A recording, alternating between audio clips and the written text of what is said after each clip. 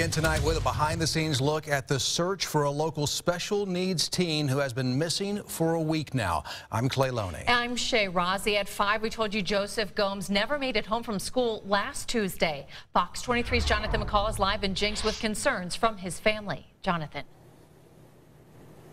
Every moment that passes by, Shay and Clay, is a concern for volunteers and for the family of Joseph Gomes. In more than a week, they say he has not had medication. That's concern number one. The biggest concern they do have is that they've received no tips, no clues, or any type of information on where Joseph could possibly be. You expect your child to come home from school. Horace Willens is still waiting for his son to come home. He's 17, but still he's a special needs kid. And by being so, there's certain things that he doesn't know how to do. Joseph Gomes was last seen Tuesday afternoon at Jenks High. According to Jenks Public Schools, Gomes spent the entire day at school, but somehow never got on the bus to go home. Willens tells me that he's now worried that his son, who has special needs and takes medicine for it, could be in danger. It's like a rock in your stomach. You're powerless. You can't do anything about it. You know he's out here somewhere.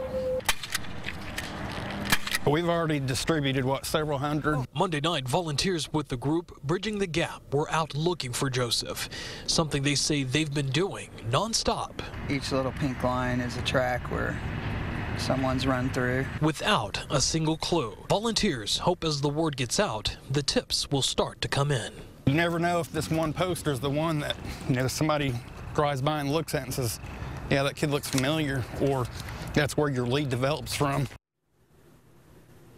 And Willens says that he has reached out to Jenks Public Schools to see if he can take a look for himself at some of the video from inside of the high school to get more answers about what may have happened to Joseph last Tuesday. Also, we've learned from Jenks Campus Police that his information has been entered into a national database, I should say, just in case he does pop up somewhere across the country. Law enforcement agencies will be able to notify them. Tonight on Fox 23 News at 10 o'clock, hear more about a call that Willens says his family received from someone, possibly Joseph, after his disappearance. Live tonight in Jenks, covering news that matters, Jonathan McCall, Fox 23 News. Jonathan's also chilling. We hope his family gets answers and finds Joseph soon.